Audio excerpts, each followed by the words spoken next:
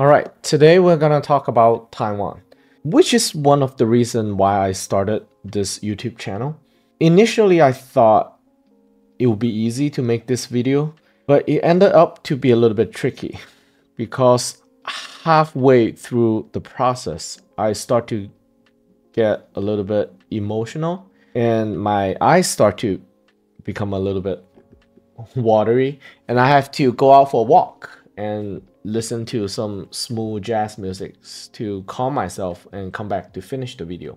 As usual, I'm gonna put timestamp down in the bottom, and then I'm also gonna split the video into two parts. The content is a little bit different. They are related somewhat, but I think it's better to put this video as an independent video.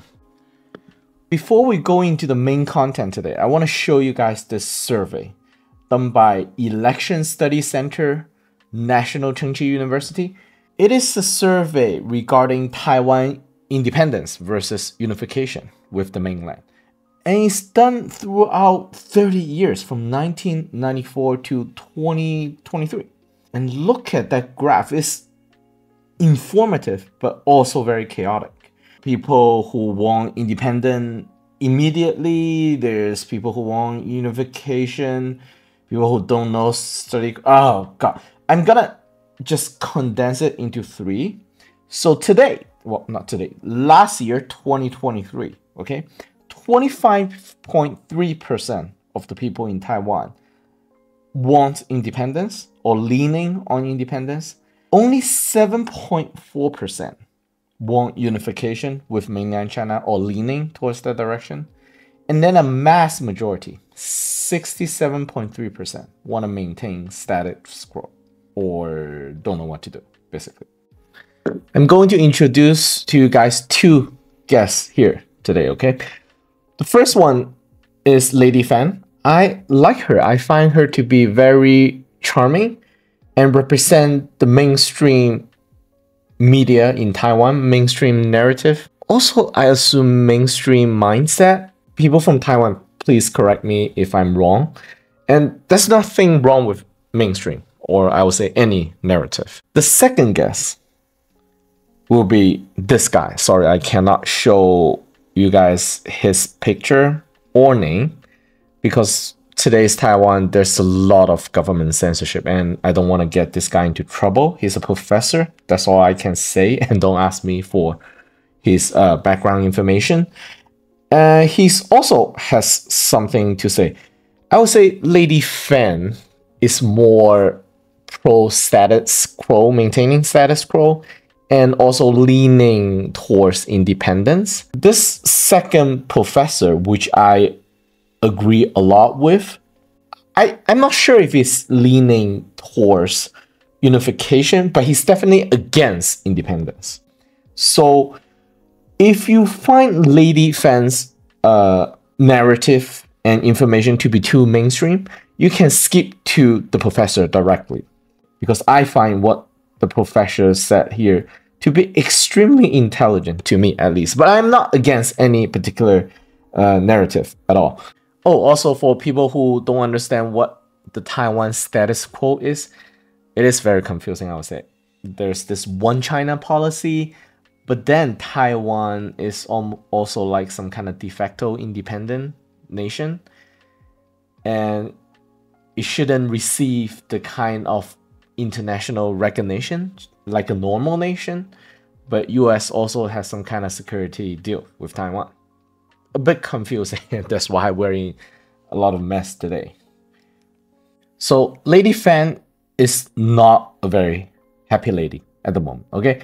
He's extremely pissed off at Western independent media regarding what they're saying about Taiwan. For example, here she showed a video of what Johnny Harris, another YouTuber, said regarding Taiwan. All of this, the United States has made the decision to send a bunch of American officials to Taiwan, which is the exact thing they know will just make China really mad. And here she said this, okay? Johnny is against sending representative to Taiwan. Well, that's the wrong kind of mindset, according to her.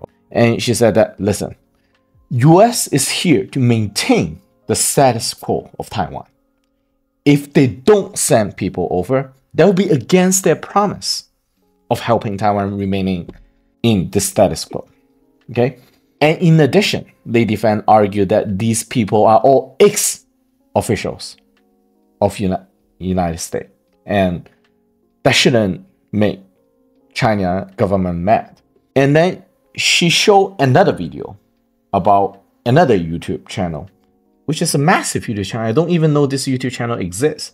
It's TYT, the Young Turks, with over 5 million subscribers. Here's the video. Remember in Ukraine, Russia had put in like over 100,000 troops on the border. I think it was like 175, right? So you could say, well, man, they're on the border and they've got a 40-mile line of tanks ready to go. China has nothing like that now. Yeah, from every once in a while they'll put out statements, etc. But they've not surrounded the island. There's no military buildup that's headed towards the island right now or on the border or anything along those lines. So we come in and go, hey, why don't we agitate you? Oh yeah? Yeah, totally. We're gonna spend more money to build weapons pointed at you. What are you gonna do about it, huh? It's so obvious we're trying to pick a fight. So she argued that, well, CCP has been, the Chinese government have been very aggressive with their stand, okay? They've been locating and placing artilleries all along the coastline, facing towards Taiwan. They installed over 1,500 cruise missiles, and the number is still increasing. There's a lot of planes fly around Taiwan, combat jets, and sometimes fly into the territory of Taiwan airspace. And then there's also Chinese aircraft carrier rotating, surrounding the Taiwanese island, being very provocative. And this is a clear sign, right? China is trying to invade Taiwan and change the status quo. And she also explained that, well, that's why we buy weapons from United States and work with US on defense and with other alliances such as Japan's and Philippines. And towards the end of her video, she played a clip of President Taiwan of Taiwan saying this. We are an independent country already, and we call ourselves Republic of China, Taiwan. So basically, the president of Taiwan came on and said that, well, we are already an independent nation, but we just don't want to declare it to avoid risking a war. And Lady Fan, at the end of the video, she made 3 points, okay? The US is not the party that is sowing tension here. China is, okay? Mainland China is. The second point, she said that international community lacks the understanding of Taiwan's lawful existence. There's a lot of argument regarding that point, and I don't want to get into that. It's kind of boring already. It's been going on for decades. But here, the last point she made, which is, I think, extremely intelligent of her. Okay, this is what she said. Only by talking about freedom and democracy, these shared values, is not enough. What do other countries have to gain by supporting Taiwan? Or how can other countries benefit from supporting Taiwan? That's ultimately the most important determinant factor when it comes to Taiwan's independent future. Wow, that is actually very, very true and I would say intelligent, yes, of her to say that. But again, like I said, all narrative, I'm okay with that. And to be honest with you guys, throughout my life, my opinion on Taiwan independence has been more or less indecisive most of the time. I grew up with a lot of Taiwan friends when I studied here in California. Back then, there's not that many Chinese mainland who come to study in the United States. And most of the Chinese you met are usually from either Taiwan or sometimes Singapore or Hong Kong, because back then the mainland Chinese economy is still very poor and most people cannot afford to send their kids to school here in United States. Okay, now on to the professor. Again, I cannot tell you guys his identity just to protect him.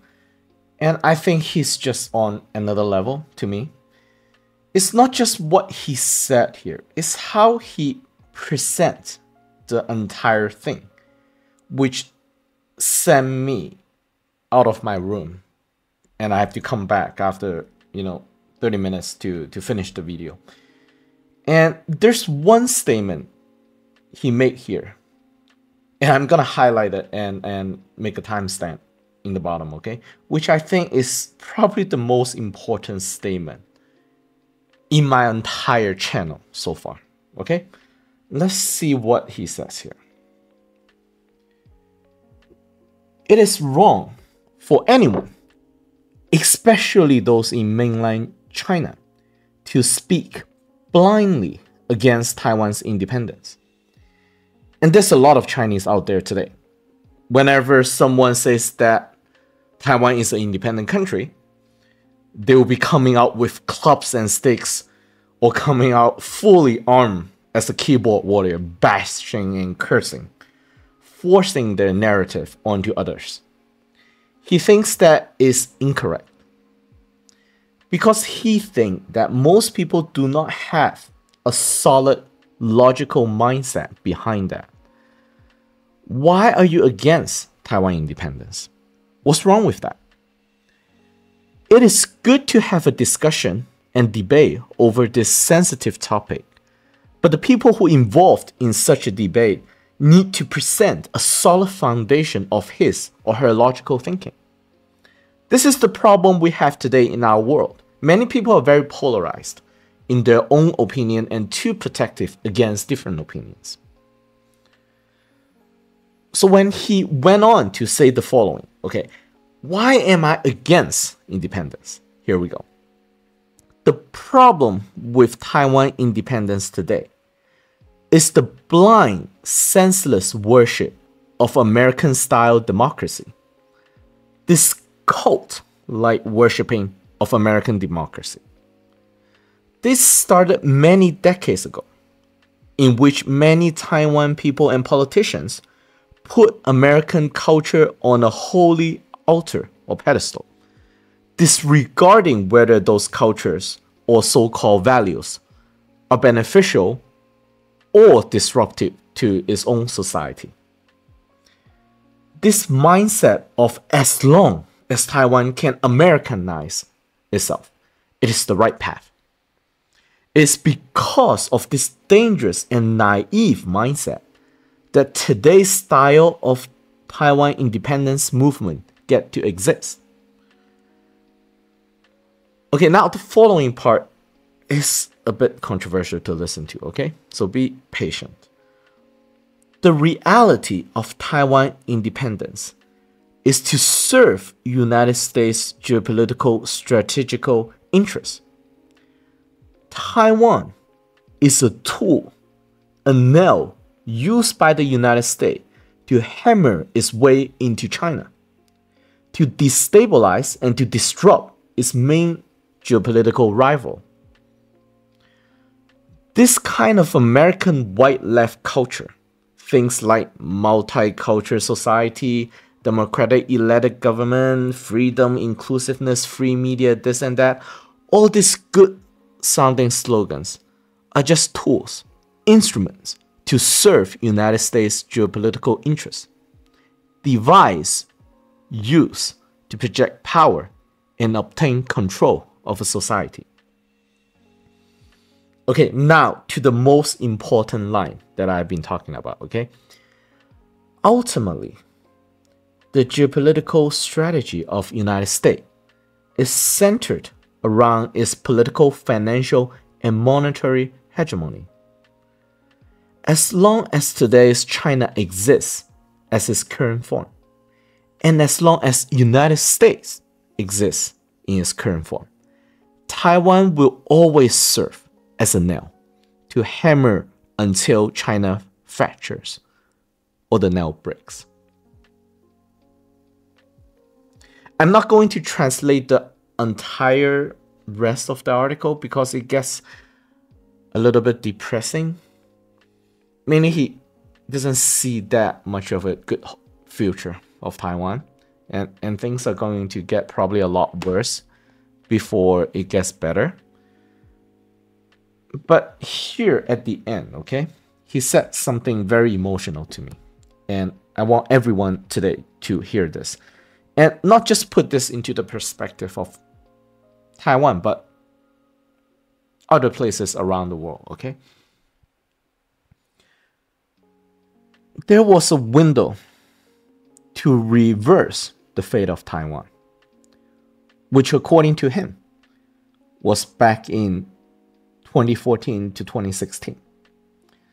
That's when Taiwan undergoes textbook educational changes regarding how Taiwan's future generation shall define Taiwan. There was also a sunflower student movement in 2014, which China considered to be a color revolution. And the ruling government at that time failed to realize the danger of the situation. I wonder what happened elsewhere in 2014. Did something happen in, let's say, Ukraine in 2014? There are many intellectuals today in Taiwan who sense the danger and who started to argue the points that I have been making for the last 10 years. Especially regarding the vital need to correct the direction in which Taiwan is going. How the American-style cultural influence is to turn Taiwan into a cannon fodder to serve America's geopolitical interests. But I'm sorry to tell you, it's 10 years too late. The train has already left the station.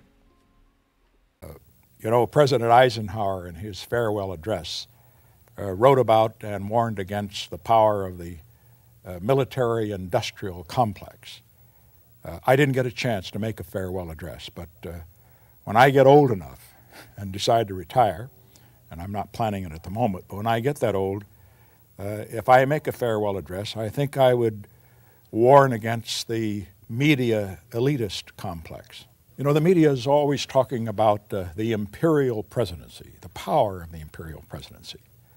I think we ought to hear a little bit of discussion of the imperial media and its power. You see, presidential power is limited by the courts, limited by the Congress. The media's power is unlimited. When we think of the media in this country, the problem is that they have a sense of self-righteousness, a double standard on issue after issue after issue. They can find everything wrong with somebody else, but they will not look inside and ever admit that they could be wrong themselves. A license to lie because they can tell an untruth, print an untruth, which some of them consciously do if it's going to sell newspapers or what have you, or win a prize. And then they can always get behind the barrier under that case of saying, well, I didn't intend any malice. I had no malice.